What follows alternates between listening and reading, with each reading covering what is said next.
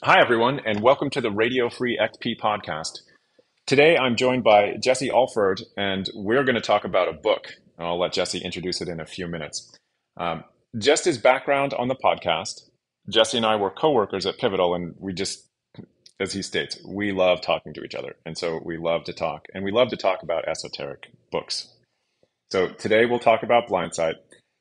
As a brief note, what we're doing here is building a friend catcher. We know we have many friends in the XP community who want to talk about tech, and we want to talk about tech too. But we want to start this ball off just by reconnecting with the people who are in the XP community. So, Jesse, with that, I'll turn it over to you for your introduction on this. Yeah. When I came to Pivotal, Tony was my first manager.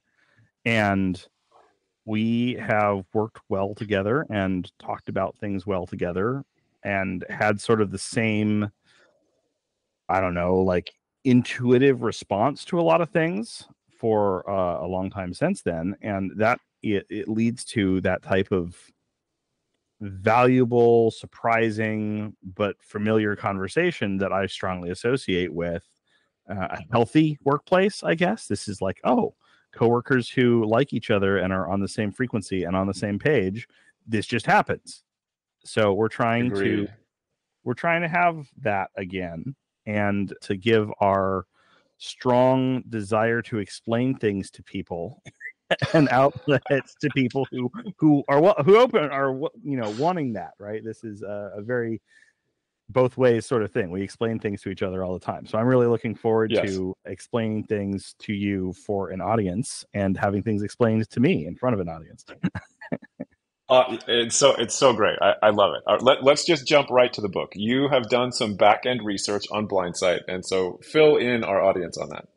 Okay, so Blindsight's a science fiction book. It was published in 2006. The author's Peter Watts.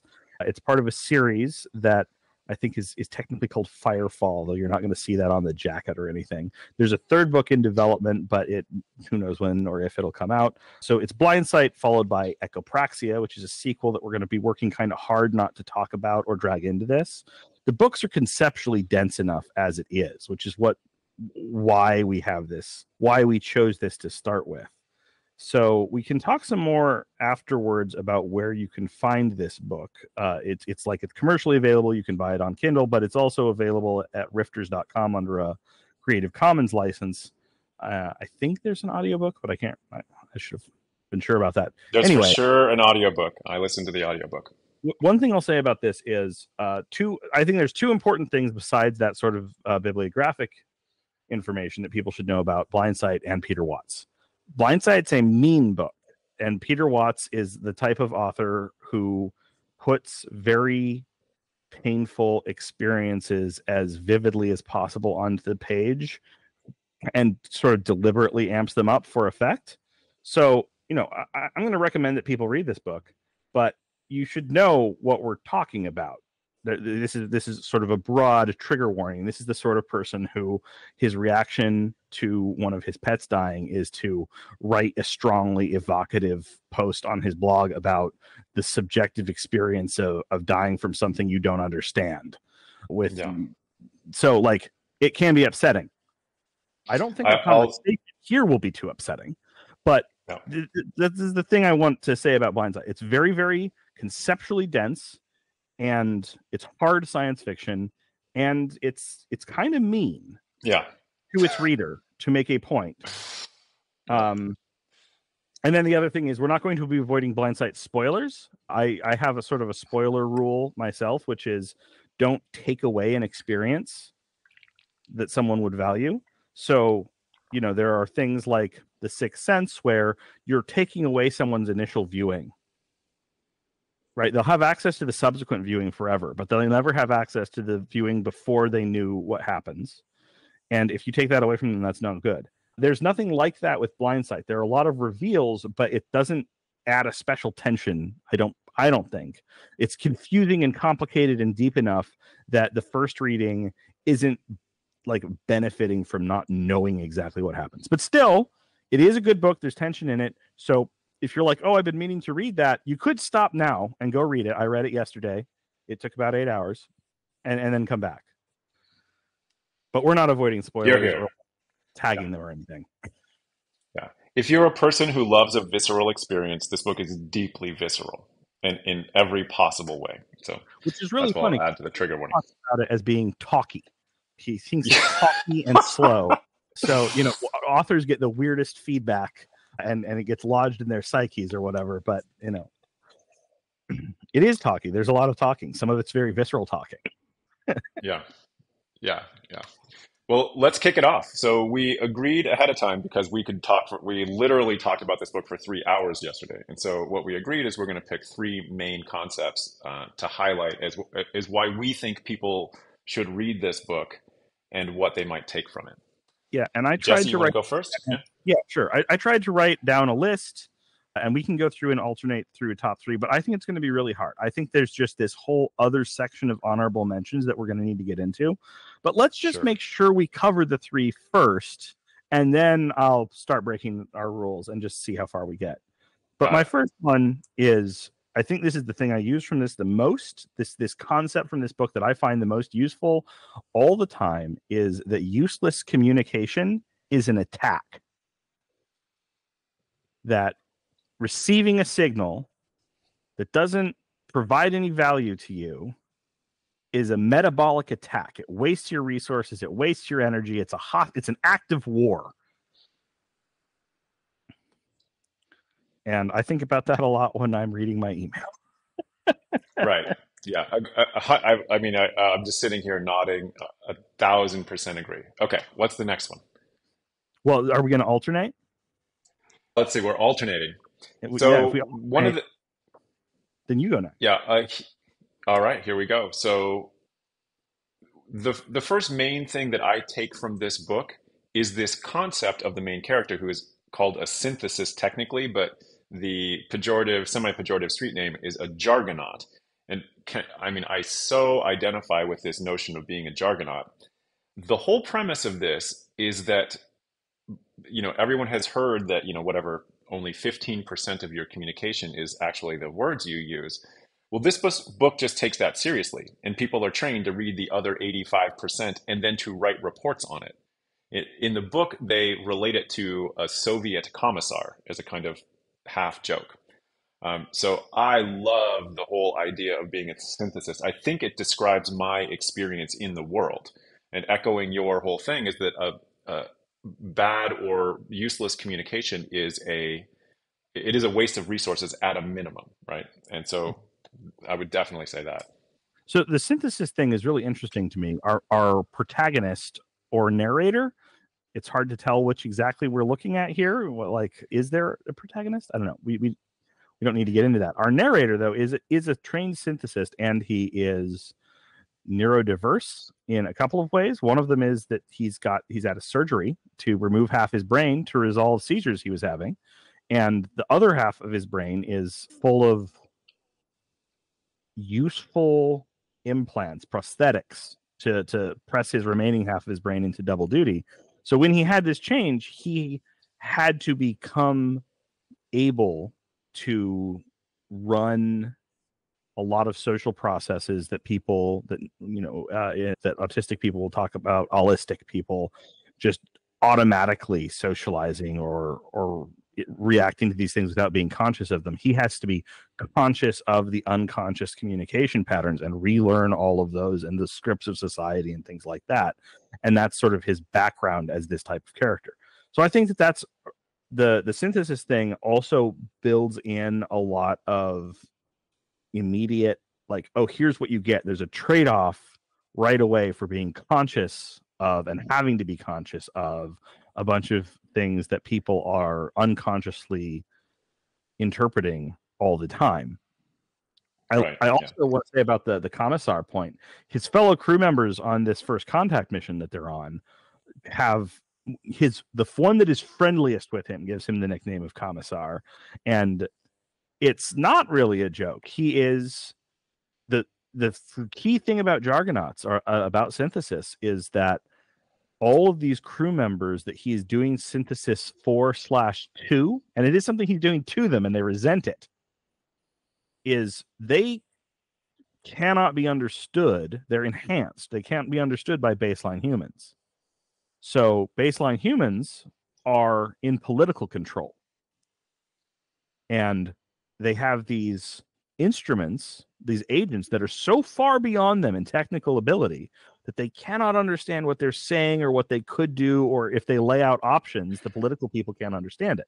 So the synthesists, it's not just, oh, he's, creating information. Access to that information is control, right? That commissar presence is like, oh, you're there so the bosses can tell us what to do, even though he's not giving orders. And even though he's not in a position to, he wouldn't be translating the orders the other way back. But his presence, just understanding these people, feels to them like oppressive authority. And I think that's a really interesting insight about this, of like, people who are operating out at the edge of capability do not necessarily want to be legible.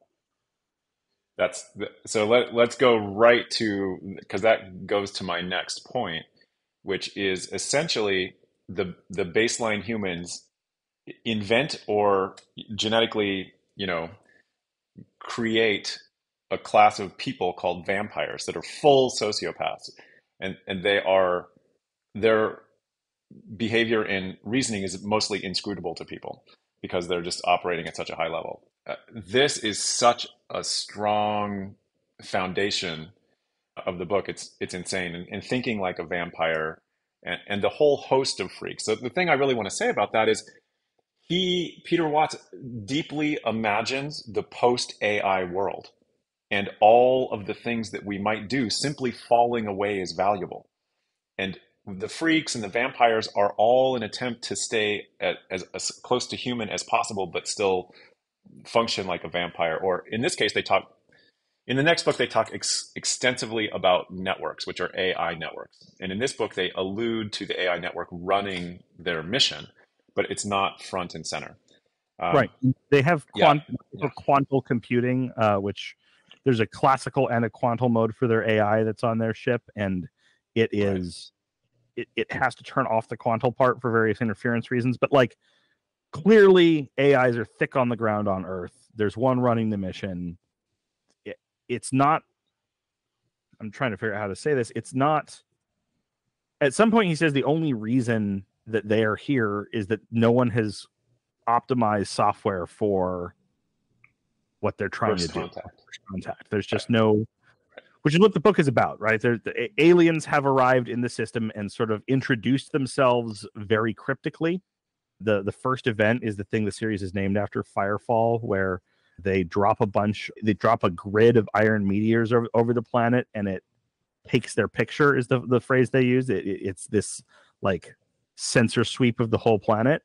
And so once Earth realized, okay, someone just took our picture, they go out and try to figure out where in the system are these aliens and what do we need to do to relate to them. And that's what this mission, the book is about, this mission that's going out to make contact. Did I skip your second one? Did you get to it? That's okay. Because you introduced vampires.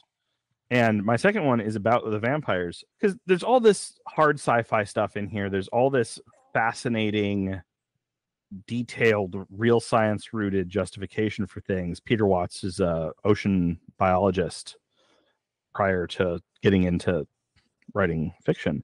And the vampires are a genetically resurrected, like a Jurassic Park style, genetically resurrected ancient predatory cousin of Homo sapiens. Obligate carnivores, obligate human eaters. You can call it cannibalism because there wasn't separation enough to say that there's a species line. And they have all these great characteristics that make them really interesting in terms of being savantic and being able to see both sides of the Necker cube. And that's my number two, this concept of, so there's a Necker cube, maybe we can get a visual up of it if there's a visual version of this, or people can just look it up. But it's a classic cognitive optical illusion where there's a gray panel that you can see either being behind or in front of a line drawing that is of a like a wireframe cube. And your brain can process it as representing one way or the other. And if you look at it for a minute, I can switch between them, right? I can get one and then and it takes me some practice to get back into it. I sit there being like, Yeah. where's the other one? I can't see it. But then I figure out how to see it, and I can switch freely between them. But the vampires can see both sides of it at the same time. They're capable of holding multiple mutually exclusive, multiple contradictory visualizations at the same time. And I have used that as shorthand for the power of that.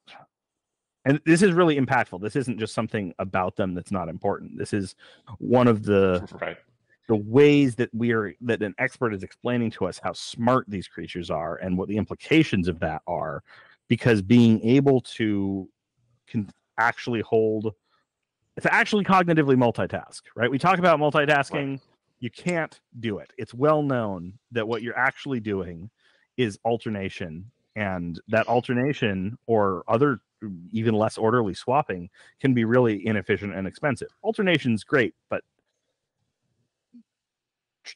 multitasking, switching between things when you aren't admitting that comes with a cost, is a expensive thing to do. And it's something that when we're taught about how to manage ourselves, we're taught not to do it. Vampires don't need to. They don't need to worry about this. They can just go ahead and multitask. Like, vampires are what if you could multitask on top of, if you were significantly faster at processing, et cetera, et cetera. But that concept of being able to see both sides of the Necker cube as just a shorthand for being able to see more perspectives is something that, even if I have to use alternation to do it, I think about a lot. It creates a lot of leverage. It puts you inside of loops, right? Which is a concept from somewhere else: observed, orient, decide, act thing, from fighter pilot doctrine. But yeah, I love that idea, because Watts really anticipated what it was going to be like when there was massive intelligence available for free everywhere. And the vampires are an expression of war, actually. The baselines are losing against everyone else. And so they invent vampires essentially as a super weapon. And it's super interesting to just think about that world, because we've hit the AI knee here. And in the next 10 years, it's going to accelerate away from us in a way that this book actually draws wild dystopian, unbelievable verisimilitude, is what I would say. It's like you could see everything in this book happening from what you know right now. That's what part of the reason. It's set in 2082, right? It's written in 2006, and it's set in 2082. And right before this, I was going and looking at some AMAs with Watts, and he was talking about, someone asked him, that seems really soon for all, like, wow, the Icarus uses this quantum antimatter. This quantum antimatter based drive, and there's the Theseus, the ship, is being teleported quantum specks from a satellite array around the sun that gathers energy and then uses it to tell the machine how to synthesize specific antimatter. And it's like, that's insane.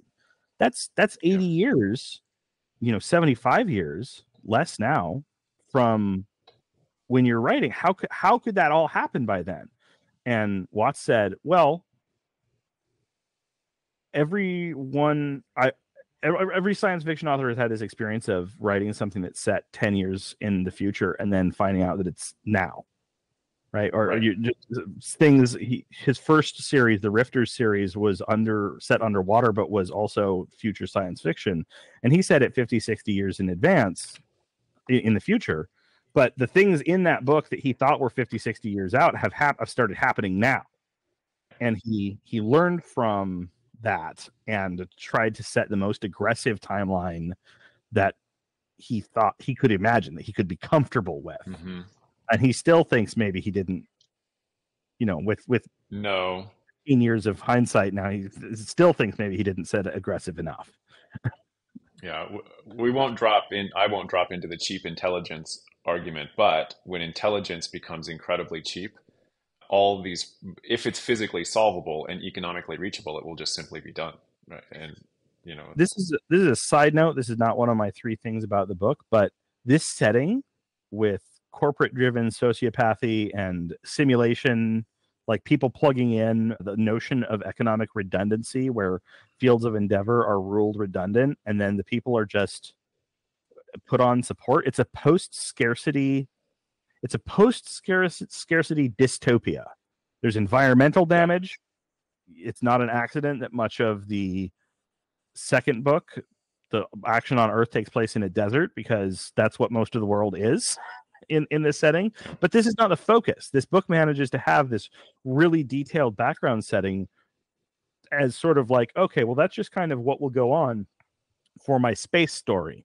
And I think that this is really one of the things that is maybe most striking in a general way about this book is it's got all these scientific concepts and science fiction concepts and all this futurism that is not the point. It's crammed down, and it's like, okay, science fiction setting with incredible verisimilitude and attempts at foresight and accuracy. That's not what the book is about. We're not going to spend time on it. We're not going to explain it. We're not going to, that's just there. And then on top of it, we're building this actual story. And that's one of the things I really appreciate about it.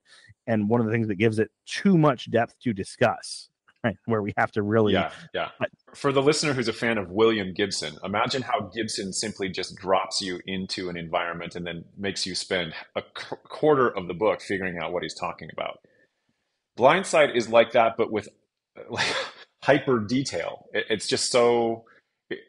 The reason that we sit and talk about this book is because it pays back a reading no matter how many times you've read it. And so, yeah, it is a fantastic book, and we recommend it. Like, so let me get on to my third thing, which is a directly relevant. It's just an observation about people and cognition. This book is full of recognitions about cognition. That's actually a major reason to read it. As Jesse says, you can take a vampire's model, and while you can't do it like them, you can start imagining what it would be like to work in 12 dimensions, and then start to be good at it. So the vampire that's the nominal captain of this ship, he has a computer interface. And the computer interfaces he uses are rendered in human faces. And when a crew member walks in and looks at that screen, all of the faces are screaming. It's all terror and agony on these faces. It's directly designed to appeal to the vampire. And he points out that this interface is meant to take advantage of the 1/3 of your brain that processes human facial features. And so if you just map all kinds of details about ship telemetry and system status and everything to this face, you can express multiple dimensions just in this one face that you are highly biologically and evolutionary optimized to read. When I originally read that book, which probably was 2008, 2009, I'm like, in computer operations, I'm like, everything should be set up like that. How come there isn't that? There is actually a JavaScript face model thing where you can attach real data streams to these things, but they're very crude. They're just like smiley face level. But man, oh man, I've always wanted that interface. Yeah. So this book has, both in the book and on the website associated with it, extensive references and appendices, because a lot of these things are based in studies.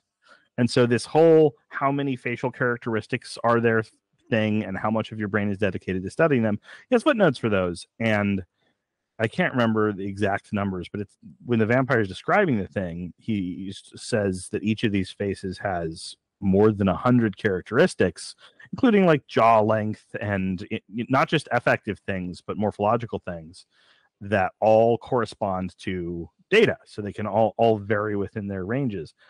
And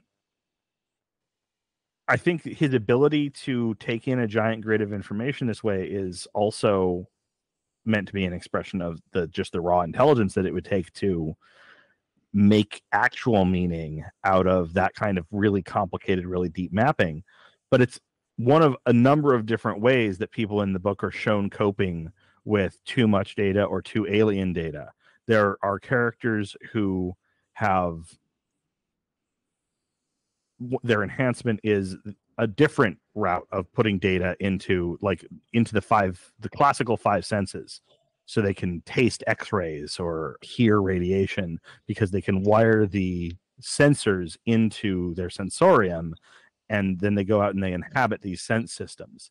So the vampire doesn't have this, but he's still using the sort of evolutionarily justified gray matter to process something that has been developed at faster than evolutionary speed. He's consciously repurposing his own capabilities to accomplish something else, and that also sticks with me. That's like, okay, obviously things are developed. Systems, something Jerry Weinberg used to say, things are the way they are because they got that way.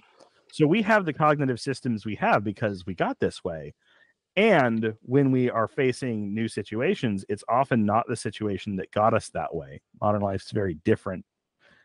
And we are constantly rotating and applying and figuring out how to use these inbuilt systems for fast-moving circumstances.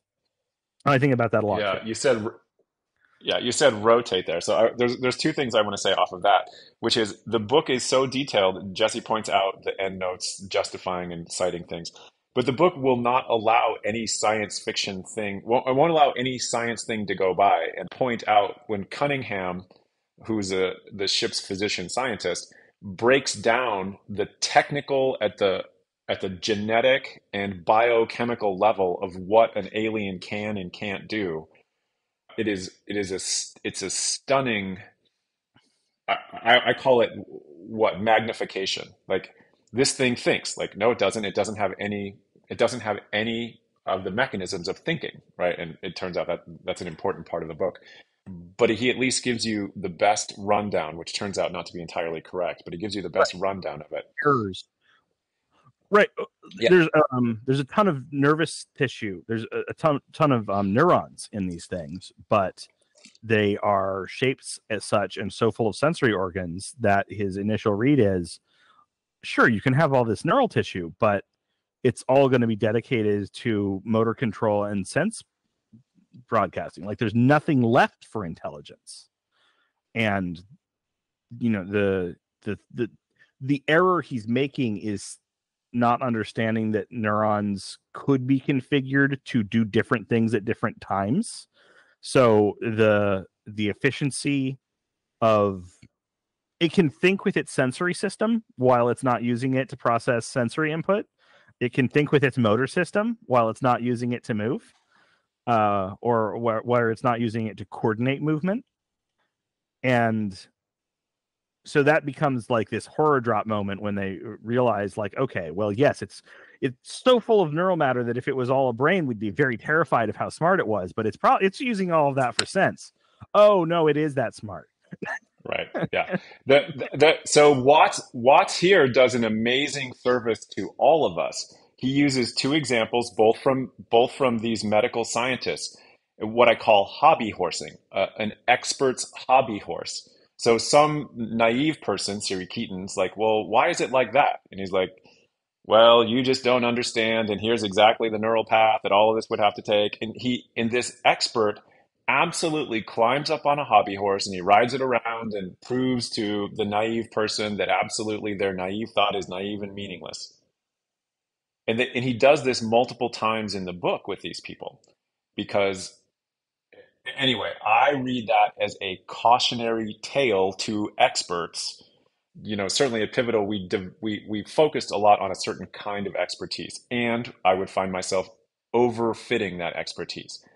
And the fact that this book has such a clear and multiple examples of an expert overfitting and making critically wrong decisions is just another. When Jesse mentioned this book is you need a trigger warning, like this book stabs you like a lot. And it's a stabby book, right? And you realize, oh my gosh, I have gotten on this expert's hobby horse and like quelled things around me, and I was just wrong. And so, this book doesn't. If you ask people who read it, like, does this book teach you anything about humility? The first pass answer is like, no. But if you read it multiple times, this book is like, you should be really humble in the face of what you don't know, like really humble. Yeah, and this is something that I find really interesting about this book. And I couldn't get this on my list. I couldn't figure out how to say it in the way that I would put on a list.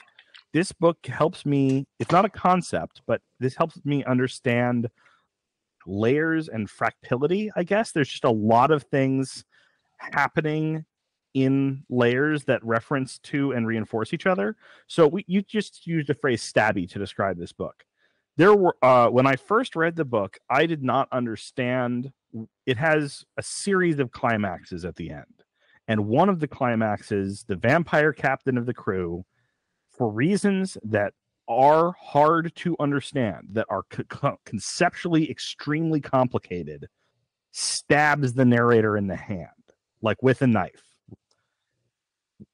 Why does he do this? Why is this? I don't understand. And I read it yesterday, and I still kind of struggled to understand that part of the book. So that I have an stabbiness, answer. I do I have an too. answer. I do too. I'm curious what your answer is. I suspect it's the same, but I had to work to get to it. But one of the things that I think is really interesting is putting in the text I have to hurt you for you to pay attention to this. I have to hurt you for you to be listening thing that Peter Watts clearly believes and is doing to the reader. He's like, I need to hurt you right now.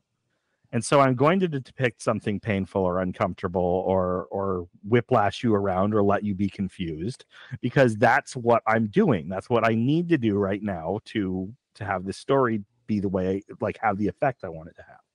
And so to both do that and then to, in the book, explain this concept, to give an example of like, okay, and he doesn't relate the things explicitly in the book. He just lets them be there. There's no translation or transition between the things, but it makes it feel profoundly integrated to me that his authorial style, there's no more autobiographical fiction, especially this crazy space nonsense is obviously not autobiographical, but I feel like there is a ton to see about Peter Watts in this book.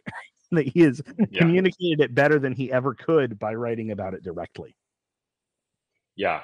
All right. Well, let's hear it. Why does Yuka Sarasti basically slice his hand open between the joints from the palm all the way out to the knuckles? That's what actually happens. I said we weren't going to need a trigger warning, but I was wrong for this podcast. So Sorry. he also has a robot shoot him. I don't know if you caught that. He also, like, that he gets shot by a laser or something along the back. He gets burned too. Oh, so that's right.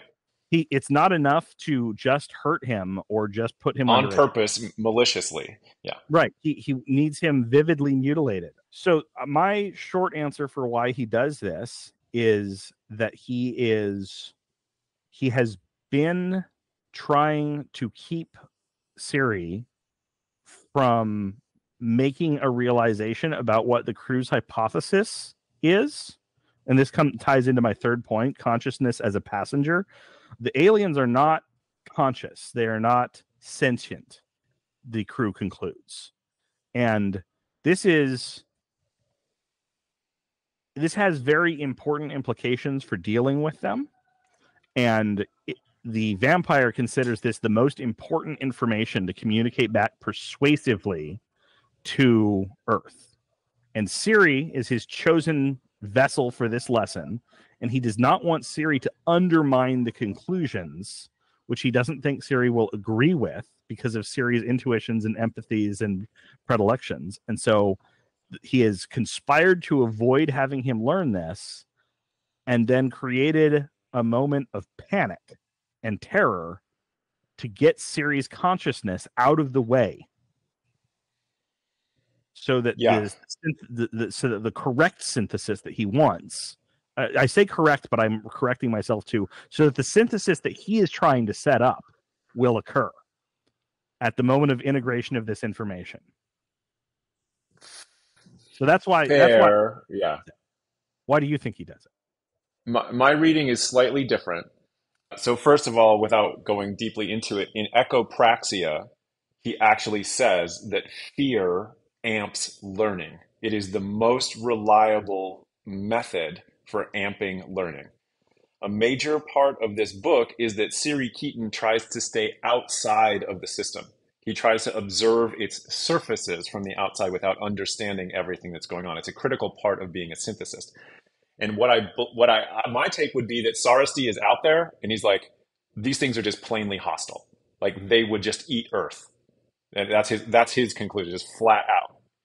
And he's like, all of us are going to try to stop it, but I have to have one guy who I can eject from this system to go communicate what has happened here.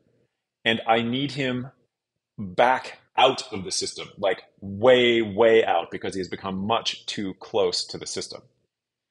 And so Sarasty ejects him from the system as a prefiguration of ejecting him from the ship to be he is a synthesist. They're going to download him and figure out what he saw, right? And so Sarasty is trying to exit. He's trying to send a time capsule essentially out because he's got, it's 7 months light round trip to Earth. So they can literally not communicate in this very tight 3-4 week time period where they're operating. They can't get anything back. Sarasty absolutely knows this thing is a species level extinction event if we don't understand what's going on. And forearmed is forewarned is all he can figure out, and he knows he's not getting out. And so you take the vampires knowing that fear drives learning. You take the vampire knowing that it becomes clear in the book, from Siri's point of view, that he's in the system. He talks about not being able to read people. And when Yuka stabs him, he says, "Do your job." That's actually what he is saying to him. And I believe it's because he's ejecting him from the system knowing full well that Siri is the one who's going to be going back to Earth and telling the story. Yeah, I think that's part of it too. I think that I think these reads are compatible. I think both things are happening. Yeah, I think that. Yeah. Watts gives a bunch of examples of both of these things when they've got specimens of the aliens and they are using the euphemistically described negative reinforcements to study them for communication purposes. They're doing the same thing, this like fear and pain amps learning. So like this is one of the things where the book doesn't say which thing it's doing too much. It doesn't have a ton of hand holding. And one of the things where you go back through having all the events loaded up and you say, oh, this one of the things structurally that this is doing in the book is helping me understand a different application of this principle. Right. Again, there's these layers because it's helping the audience understand, but Sari Keaton is very cleverly built to be an ideal audience stand-in, and that he's supposed to be observing this thing from the outside, which of course this describes the reader of the book. And so things can be done to him that are representative of lessons being taught to the audience by the what Watts' literary techniques and the techniques of the scientists studying the aliens are explaining each other. Right. The most succinct way to put it. In this discussion, in this discussion, it's just so clear why this book is so attractive to us, is because it's insanely complex, but it is consistent across that complexity. So it allows you to do the vampire thing on it and process it in 12 dimensions over 12 readings, right? Like you cannot process it. And it has so few errors that extremely minor errors are distracting. There is an out and out error. Cunningham is supposed to have lost pronoun processing, just like doesn't know, uses it pronouns because of neurological damage related to his enhancements. And this is inconsistent. He doesn't always have this. And, again, this comes from an Ask Me Anything. It distracted me during the book. I was like, is he doing that on purpose? Is it a sometimes thing? No, it's an error. It's the Cunningham's usage of the it pronouns. He uses he, him for Sarastai in in a couple different scenes. And it's just distracting. And that wouldn't be distracting as much in a book that wasn't so tight in as many other respects.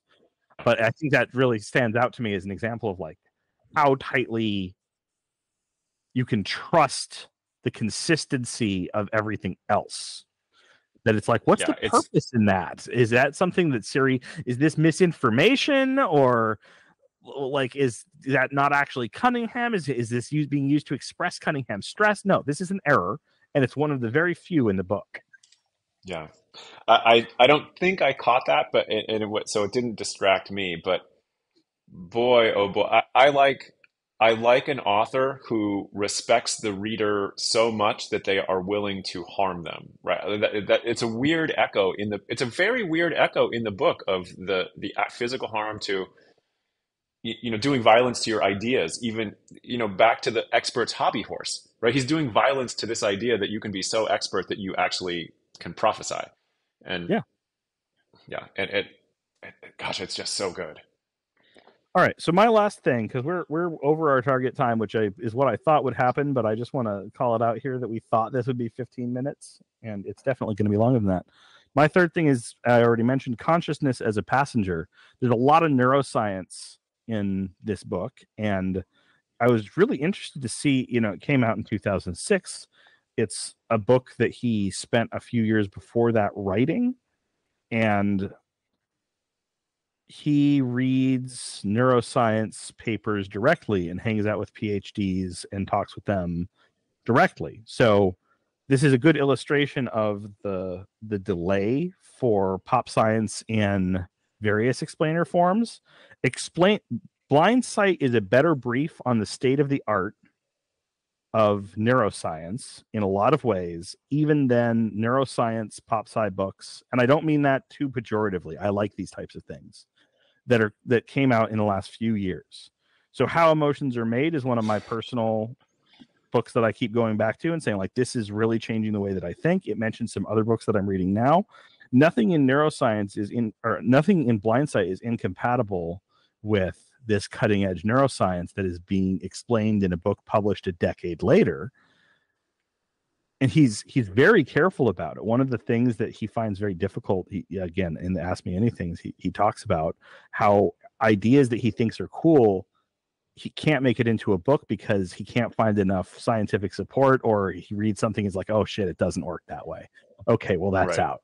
So Yeah. the fidelity to neuroscience possibility, at least, right? He goes on to state that things that are like definitely the case that are fringe theories right now, right? That sort of thing. But like keeping that envelope of possibility is really important to him. And one of the things that they talk about is this consciousness. People think that their consciousness dictates their actions. There's a lot of bizarre stuff, if you believe that, that's hard to explain.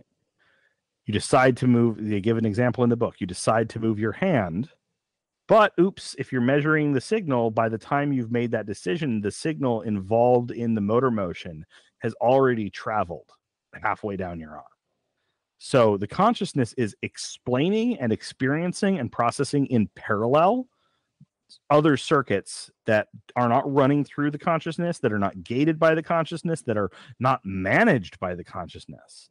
And even if you change your mind or decide, oh, I'm going to move my arm, actually, I'm not going to do that, you might think, oh, that's the consciousness saying, wait, I'm not going to move my arm because there's a hot plate out there and I don't want to touch it. Your consciousness is not necessary for the decision, don't touch that. It's explaining it afterwards to itself almost. So this notion of consciousness is as something that's sort of riding along with and potentially providing some occasional services to, but mostly getting in the way of and or wasting cognitive resources, is a specific angle the book has, right? Oh, consciousness is an expensive dodo-like luxury. Not everyone agree. People who read this book, people who really like it, don't necessarily agree with that. Watts was like, well, I figured someone would trash it, that like scientists would show me, and they haven't yet what consciousness is for. There's some hypotheses that I find maybe plausible, but people who, happily, it doesn't seem to have gotten in the way of enjoyment of the book. People who don't buy that conclusion that consciousness is wasteful, nonetheless, they're like, well, yeah, okay, consciousness is outside the control loop. All right, Jesse and I have had a wide-ranging conversation on Blindside and into some of the pivotal aspects we like. Jesse, how would you wrap this whole thing up for the listener? What do you want them to know on the way out? If you haven't read Blindsight in the last couple of years, you probably would benefit from reading it. And I say not just if you haven't read it at all, but if you haven't read it in the last couple of years, this absolutely bears rereading. and it's much deeper and more interesting and more full of interesting conceptual information. There are not very many books that I reread regularly, but this is one of them, and it is valuable every time. Yeah.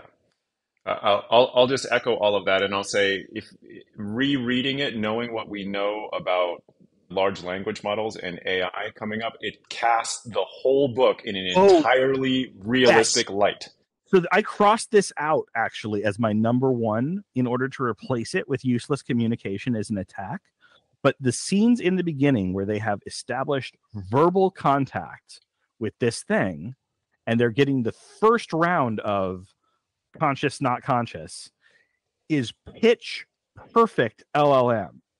They're communicating with the aliens, and the aliens are talking back with them, and they've got this brilliant linguist and scientist communicating and going back and forth, talking with this alien, and they come to the conclusion that they have not made any kind of meaningful contact or exchanged any kind of useful information because they are talking essentially to an LLM defense system, that its only purpose is to tell them to stay away and buy time. And it knows all this, terms of language, and it says all kinds of things but it's not really parsing or understanding what they're saying. It's just responding to it. And this is actually kind of hard to grasp. This is hard. And there's a line in there where they're saying, well, language and intelligence aren't even all that correlated back on Earth. It's this like in passing line that one of them is talking about when they're trying to communicate about this. But again, 2006, they didn't even have like interesting Markov chains to play with out there. But ChatGPT, watching it work, the first thing that came to mind was that scene of where they're initiating radio contact with Rorschach. It's amazing. Yeah. Yeah. So, I mean, I'll stick with all of that. Here's what I'll say from a step back. Blindsight is the kind of book that most people do not read because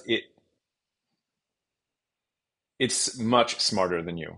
The book is an artifact that's just radically smarter than you the way it's constructed. Your mind can't It's consume much smarter it. than Peter Watts. It's not that Peter Watts is smarter than you.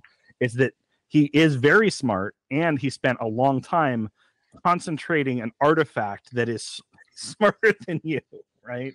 And used Yeah. Yeah. privilege to get it there and so on. Yeah, I mean, I regard you as one of the smartest people I know, and the fact that we're both confused by this book makes me feel good, right? It's like, okay, great, right? If you're happy with where you've reached intellectually, a book like this is a challenge to that happiness. Like, okay, good, let's see what you got.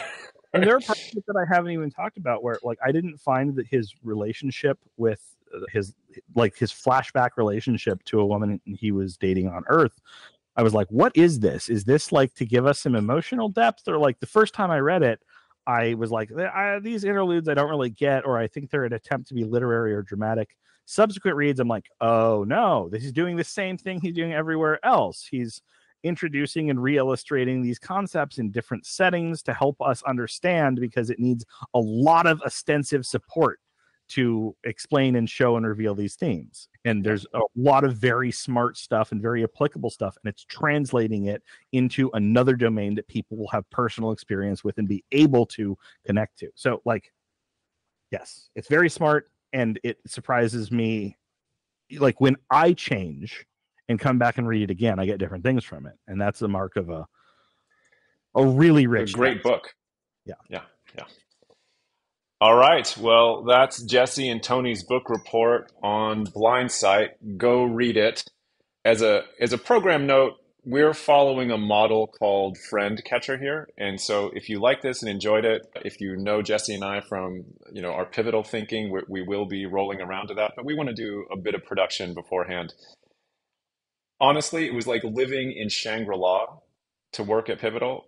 And we know that the Pivotal diaspora, they have no access to that Shangri-La. And my intention is to give you like this little taste of what happened in the kitchen at Pivotal before we get to what happened at the desks. So thank you very much for listening. Go read Blindsight, give us feedback, and consistent with our friend catcher, we'll be setting up a mailing list. So if it's not here directly, check with us. Yeah, And we'll get it to you. We'll figure out how you can give us your email address so that we can send you email that you want. Correct. All right. Thank you, everyone, for listening. Jesse, thank you very much, man. It's so great to talk, and I appreciate it every single time. So thanks Yeah. for agreeing and joining. No, it's been great. Thank you.